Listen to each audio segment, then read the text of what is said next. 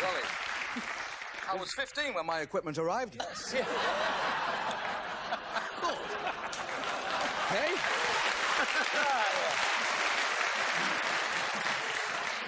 I'm much bigger than you thought, aren't I? I was 40 when it left. 45 now. I think it's coming back again. There's all for us all. There is. I said in the introduction that you've been together for a long time, sort of 30 years now. You had the operation yesterday. Yes. Yes. How young, in fact, were you when you went on stage, first of all? On stage? Do you mean professionally or actually right at the beginning? Well, like now. Yourself. Oh, 7. 7, yes. I used to perform with my father, do a double act in the clubs all over the country. Really? That's what we used to do, yeah. And what were you doing? I mean, what kind of double act was it? I was doing a double act. It was a very good double act. It was. I never saw it, but I've heard about it. It was very nice. Do a bit. Well, what used to happen was that I used to do a club. Work with his dad, you know. This is very sentimental and very dear to me. Yeah, of course it is. Well, my dad and I used to go around the clubs. What was the name? You used to have a name. Yeah, we used to be called Bert, Carson and Kid. Yeah. He was Bert Carson. Yeah.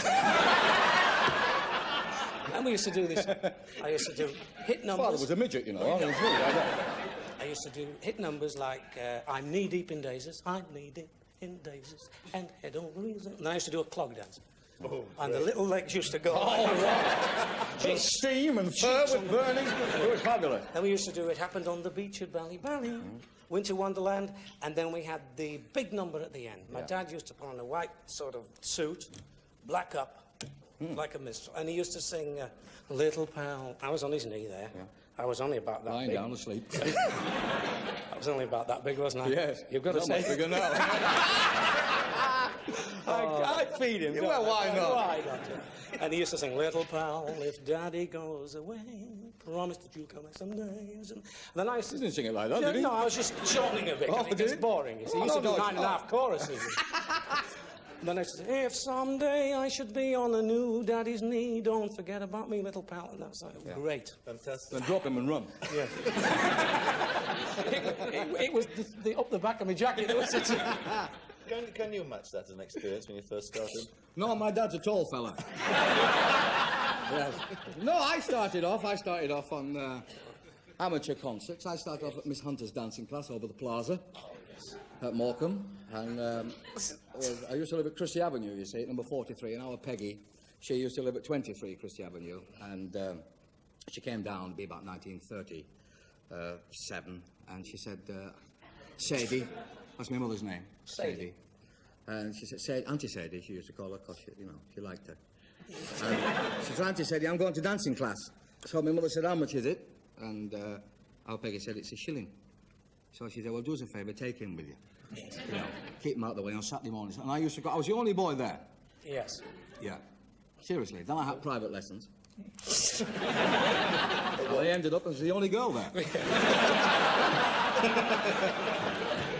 Used to go his hair long then, they were never sure, were they? No, I can't go it long now. What was the first time that you met then? What? Oh, wait a minute, yesterday morning, wasn't it? Yes, it was. Yes. I wish you'd introduce us. I don't know who he is. Where did we first meet now? Was it? My audition.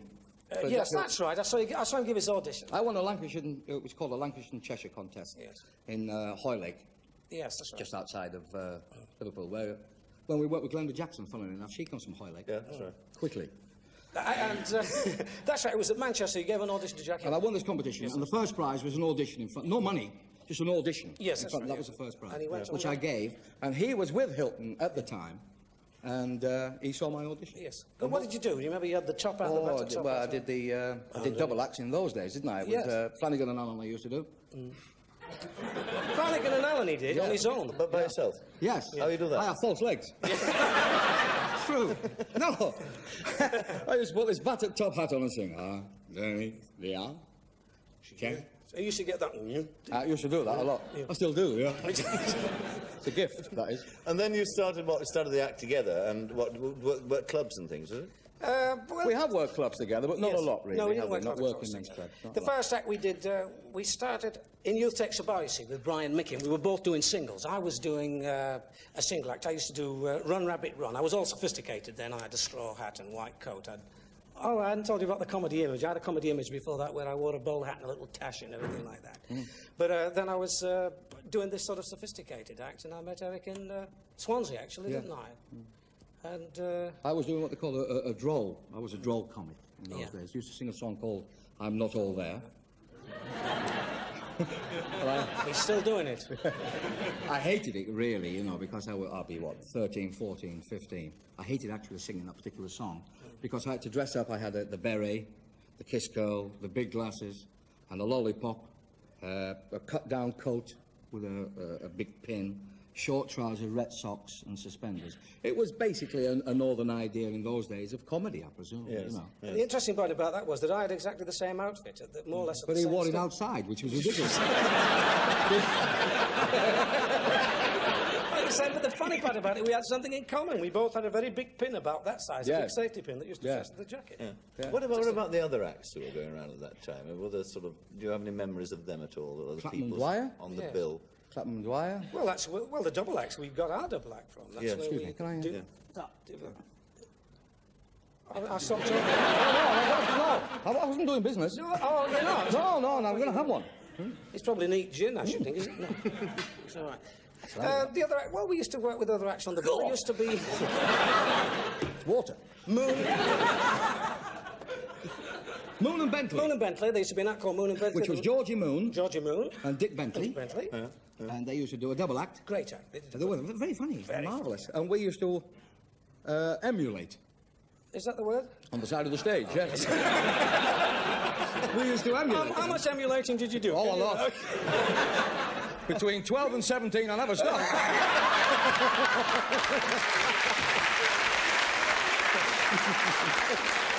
Was that before or after you got the equipment? Instead of. So, I've got a small arse as well, you know.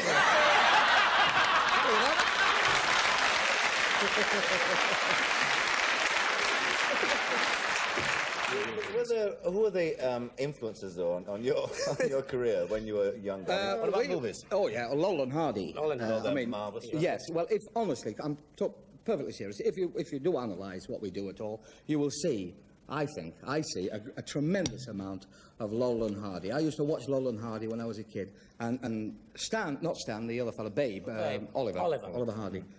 He was the first one ever to use a camera. Yeah, that's right. He always looked. Can you give me number 3? That's the one. He always used to go like that.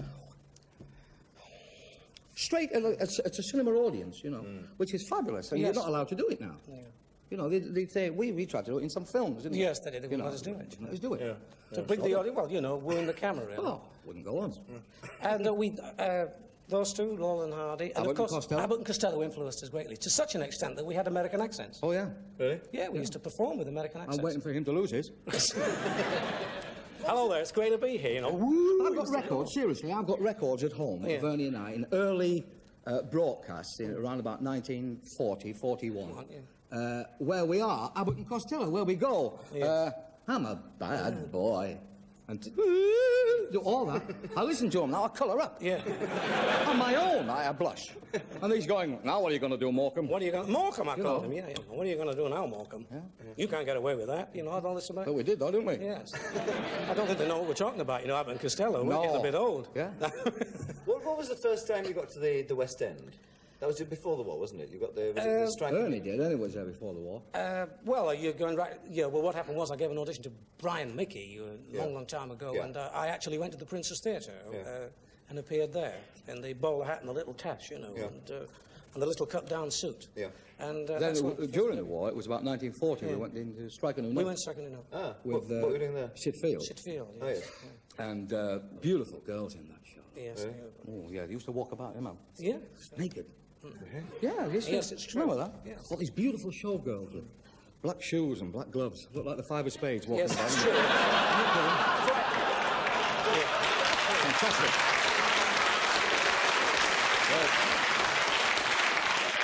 I remember George Black said to him if he didn't blink once, he'd go blind. Yeah. It was in that show I started wearing these.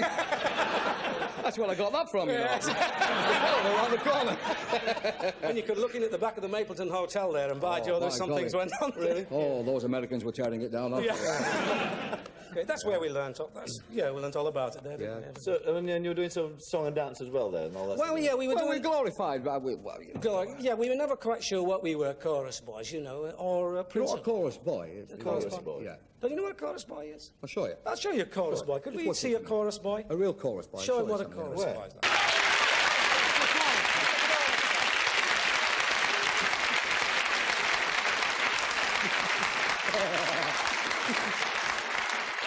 Now, you really didn't know about that? No, I did not, no. He didn't know when he'd done it. Oh, dear me, that's extraordinary. Patrick Moore looks extraordinary, doesn't he? Yes, he does, yes. That's what we all did. Yes, He's playing pantomime too, I think, isn't he? Ebenezer this year. Who? Patrick Moore. He's not, is he? Yeah, make a good Ebenezer. He left the studio like that and went and bit somebody's neck.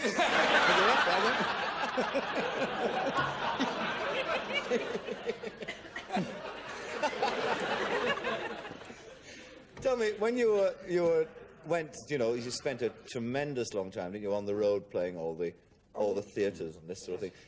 After all, what was that like? Was it, looking back, was it an enjoyable time or what? Well, I mean, it was tough in the first place. There's different stages of it. You start in the smaller theatres, and then you move into the Moss Empires, which was the big thing. But we were always second spot, and we had to go on there and register straight away. What about the Glasgow theatres? I mean, they got... Oh, no, they were tough. Yeah. Oh. They were tough. Well, somehow, I don't know why, but they had a thing against English comics, didn't they? Yeah, they couldn't understand I think we helped them. I remember once going on there, and we came off to our own footsteps. Yeah. And the fireman was in the corner, and he said to us, they're getting to like you. He said, Really? Yeah, well, we hadn't thrown anything. They hadn't thrown anything, yes. They sat there. And there's a comic, I won't mention his name, but he fainted, Des O'Connor. Yes. I won't mention his name. He actually walked on and went, well, ladies and gentlemen, and it was carried off. Yeah. Did they applaud him? Oh, dear. Anytime you're feeling lonely. And he was that night. That must have been an extraordinary area to learn the business in that. I mean, you survive anything, I should imagine. Well, I suppose so, basically. Well, the windmill was the same, though. Was it? Oh, yes. Worse. Worse. I mean, we followed... We only lasted a week there. Really? I became a nervous wreck. No, we did. Tell him the story. And let me interrupt to get a few laughs.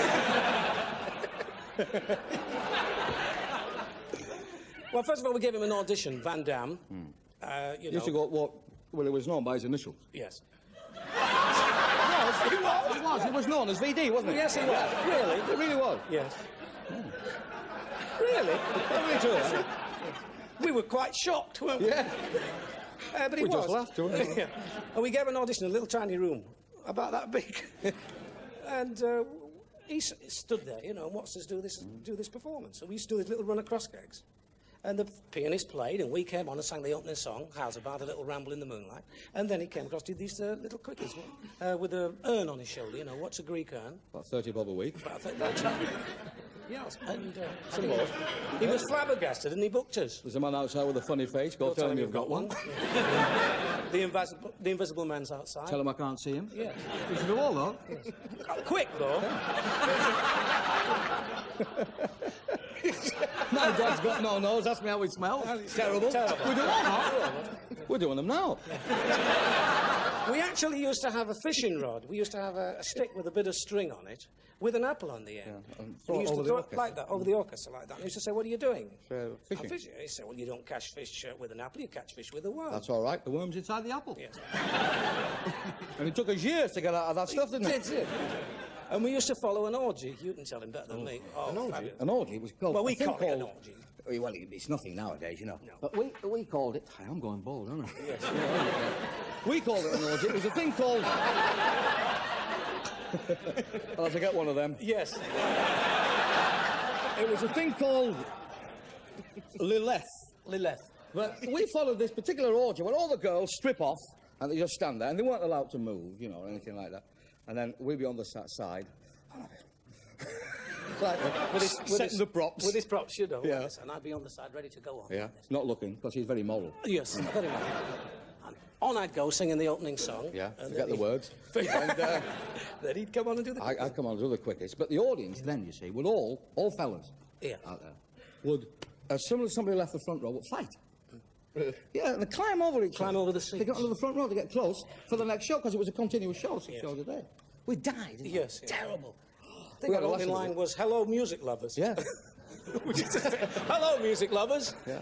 But you stood no chance. I mean, they were all climbing over the seats, and you'd had it.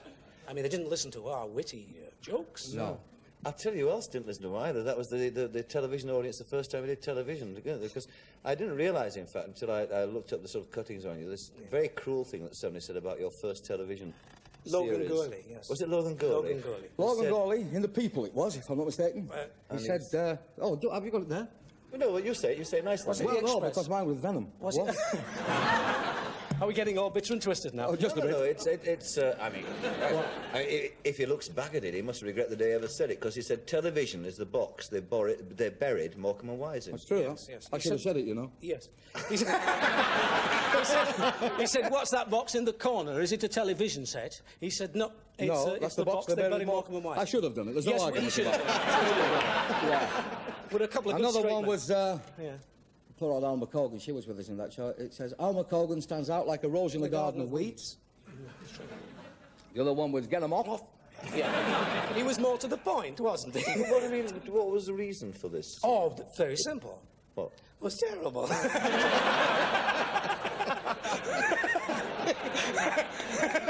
Really, yeah. Really? It was terrible. I only wish the BBC had kept the tapes, but they couldn't afford it then. But I wish they'd have kept them, because I'd like to have seen them to see really how...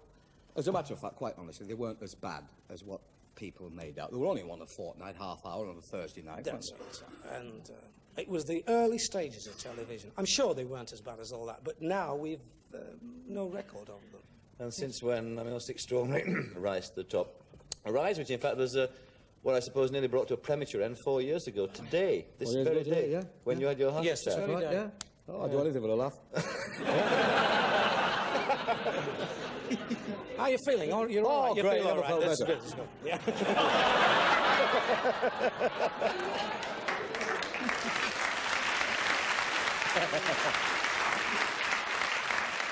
I thought that was going to happen back there with Raquel. But for a different reason. And in a different place. You nearly fell over the equipment.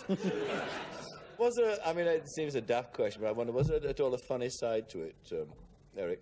What, the illness? Oh, well, in a way, there was, you know. I was at, we were working at this club in Batley. There's 2 waiters. And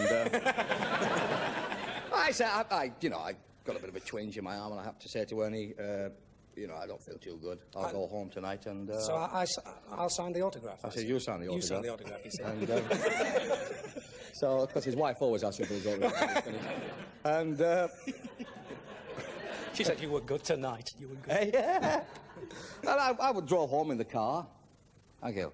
All right. And I drove home in the car. Cheers. Cheers. Let's say you got a lovely home here. Very nice. Great, that.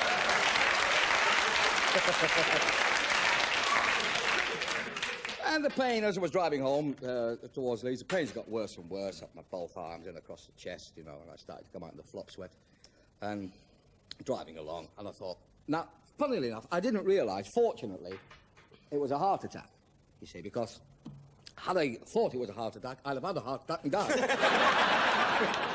Because I always thought, you know, a heart attack was, you're behind. But it's just, you know, it's not like that at all. It's just... And I thought... Try what? And I thought, well, I'd better put myself into a hospital, you know. And I was driving the car, it was getting worse. So it would be about 1:30 in the morning. And I stopped a fella in Leeds. And I said, could you, you know, I don't feel very well. Do you think you could... I had a Jensen in those days. And I said, do you feel you could take me to a hospital? I don't feel very well. I'd like to sign myself into a hospital. A fella called Walter Butterworth, I'll never forget him. Wasn't his real name, but I'll never forget it. And he said, yes, oh, aye. Hey, you're, Morton and White. And I said, oh, Morecambe and Wise, yes. So he said, oh, well, I've never driven one of these. Tell me the territorials, I've only driven a tank. It's true, this. So he gets in there, and there's 7,000 quid going... up the road. It was me going... And I got to the stage where I couldn't have cared less, you know. So he takes me to a hospital, and it's locked. It's true. And there's some French windows, and he's going... Bing, bing, on the French windows, and I'm stood at the side of him, like this. And these windows open like that. And a fella there in braces and a pair of pants. He goes, come in here. He said, what's the matter? Can't. So he opens a little crack. He said, this isn't a proper hospital. He said, you want the main one up the road. So he explained where it was. And he drove me there to this water. And I got out of the car and he ran around. It was up a brew, you know, up a hill. Yeah. And he went in there to try and get me either some form of wheelchair, you know. So he said, 5 minutes. I'm still waiting. So I start to walk up this hill. Quasimodo going up there, you know. And I go in there, and he's obviously said to the fellow behind the counter, he said, Eric Morecambe's out there, and he's not very well. Could I have... And the fellow wouldn't let him have a chair, as far as I can make out. So I walked in, and the fellow looked at me and went, oh, yes. And he says to all the boils and the cuts and the slashes in the corner there, in the outpatient step, hey, 'tis him. Yeah. It's true, you know. So I say, now my real name is Bartholomew. I never tell anybody that, but my real name is Bartholomew. So he says, you don't look too good, son. I said, no, I'd like to put myself into a hospital, you see. He said, well, right. Now then. Name? So I thought, well, I won't say Bartholomew. I said, Morecambe. He said, all right, Morecambe. Address, which I gave him. Age, which I lied about. He said, you don't look too well, you better go lie down on that thing.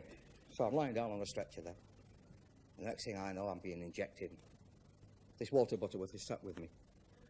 And I said, I'd like to say thank you very much for all your help and everything. He said, oh, that's all right. It's been a pleasure. He says, my mates won't believe this.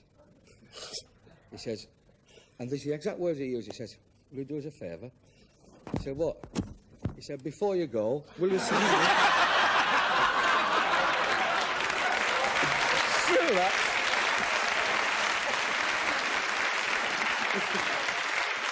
Totally true. 4 years ago tonight, that. Yeah. It's extraordinary, this relationship you've had over the last 30 years, isn't it? Do you have a social relationship outside the professional one at all, Ernie? Well, not really. We don't really mix together very much, but we go to balls together and do's, and of course we're working together. We're together so much that we've been together all day today. Yes, we don't have TVs, you know. So we don't really. I mean, Eric, as you know, has got his. What? Football. Oh, football. Luton Yes, Town, yes. You know. Luton Town, you know. Oh, you're with Luton You Town. thought it was a brass band, didn't you? Yes, I did.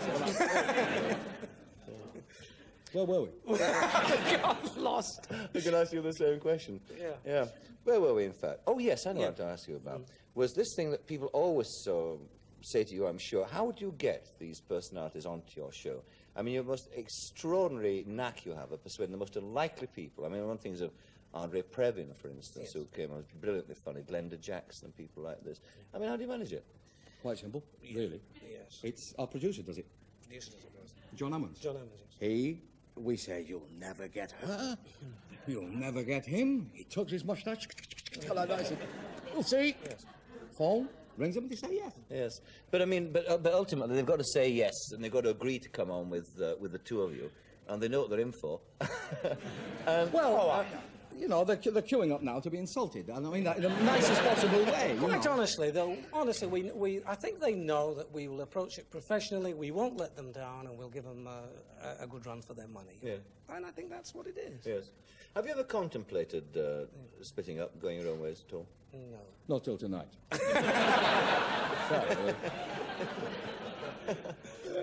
But how does the relationship work? I mean, who decides what's funny? Who decides that... Well, Ernie does all the business side Yeah. of it, and we split the money down the middle, 60-40, because he's very clever. But you pay less tax. Well, of course, yeah. If he gets the 60, I get the 40. And what about other comedians? I mean, Do you have comedians that you look at and you think are very funny that... Yeah. Like who? Well, Tommy Cooper, to me, is one of the greats. I agree, I think he's... He's a funny mover, yeah. And one of the other one to me, who I feel, is the way I'd like to end up in show business, if I could get away, not get away, that's a wrong word, but if I could be like him when I'm his age, that's Arthur Askey. Yes. Because I think, to me, he's a gentleman, you know, he's got a wit that I go... He's very quick. You know, it's very quick. But I'm more likely to finish up like him because I'm nearer his size. But what about the people who really make you laugh, though? Well, I agree with Eric. I like Tommy Cooper. Very much. I like funny people, movers, not so much talkers. You know, I like funny talkers, but I think comedians should be able to move funny as well, besides talk funny. Yes. Jacques Tati said that humour begins in the feet for him. Yes, well, a good comic has to have good legs. I mean legs. that more sincerely. They have to have good legs, Yes. you know, because they do a lot of walking about. If you're in a pantomime... Yeah, in a pantomime. If you're in a pantomime from 1 o'clock right through till about 11 o'clock at night and you're on your legs, you need good legs. Yeah, but it's something about the shape of the feet, though. I mean, Tommy Cooper's got this thing. You know, you've got it as well, haven't you? Not in my feet. I've got very dainty feet, very pretty feet. Do you know he only takes a 6? Yes, I take a 6 on that foot. 11 on the other. So it makes up for it, you know. And I'm a 6.5. Yeah. Very tiny feet. Yeah. What about movies? Because you've made movies, but they've not been as successful by any means, have they? As your television. Not always what we wanted them to be. Does he mean films? He means films. Films, yeah. Yes. Movies. Yes. Because... Not the blue ones. The other ones. The other ones. Yes. I'd like to make movies like this. Like what? Oh, wait, he's you've doing seen those them. route signs again. Look. Yeah. This is Pontefract in Yorkshire, the hometown of the great sweet of all time, or one of the great sweets of all time, the licorice allsort. Pontefract is a monument to the little sweet tooth. For over 100 years now, the 5 factories that make licorice allsorts here have had their insatiable demand for licorice supplied by the home growers around here, but no longer is that true. They're now importing their stuff from the licorice from Turkey. Consequently, the industry here has died. This is positively the last crop of licorice ever to be grown in Pontefract. Dug up toward the end of the year. No more. This is the end.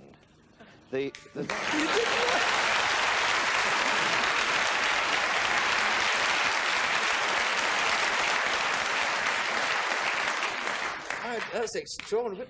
Where do you get that from? Oh, we find them. Yeah. We find them. We know where the body's buried. Would you like to make some more movies as well? No. We got it off low grade, that. I look like I got the lurgy or something like that. It's Well, terrible. you see what I mean when you just look back? Yeah, that's a long time ago. But I mean, the thing is, it's a different. Of course, I mean, that was all done on my feet, you know. I mean, Of course making it it up as I went along. Yeah. But He's got fear in his eyes. He doesn't know what's going to happen next. I wonder where else you got. But what Just about? don't stand up quickly, that's right. We haven't got to the photographs yet. What about making other movies? Though? I mean, what's the real problem behind making them that you find? Is it a Words. question of suitable scripts? Yeah, Scripts. words. Yes, you wonder. I mean, we would like to have made Butch Cassidy and the Sundance Kid. You know? Let's face it. Or The Odd Couple. Oh, the couple. We would. I mean, those are the films we would have liked to make, but you can't. I met a fellow last... Yeah, I met a fellow last... Does that remind you? No, yeah. No, it's true. I met a fellow in the hotel last week, and he said, "Oh, I always watch your shows. I like you." My friend and I used to say, we used to watch you on television and say, "I wonder which one of them's bent." He said, "That's charming." Yeah. Well, you used to, in fact, do this quite a few scenes in bed together, of course. Yes, Oh, yeah. yes, that's true. Well, that's a Lowell and Hardy influence. Yes, it's Lowell You see, and the point is that Lowell and Hardy did it in those days, and nobody said, "Oh, well, it's you know, effeminate or anything like that." You know, nobody said that in those days. No, in those days it was They before. didn't know what it meant. No, just two men used to sleep together in those days, years ago. But now it's considered wrong. That's why I don't know whether you've always noticed on these particular bed routines, I basically always make it as mannish as possible by smoking a pipe. True, isn't it? Oh, The I've earrings never are yet just met a queer with a pipe. You know. the earrings are just accidental. Yes. Oh dear. Oh, dear. What about American audiences? Oh, a lot of people are saying that. Yes. Yeah. No, I like them. I like them because they're over there. Yeah.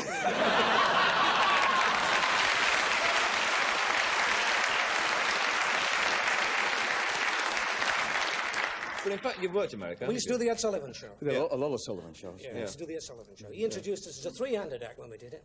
Morey, Canby and Wise. Yeah. Really? Morey, Canby and Wise, yeah. Felt like a seal act. Can be a one. So you've no real ambition about going over there at all? No, quite. As far as I'm concerned, what I'd like to do is I want to stay here. I'm very happy here. I love it here. We earn money here. We're stars here, and it's great.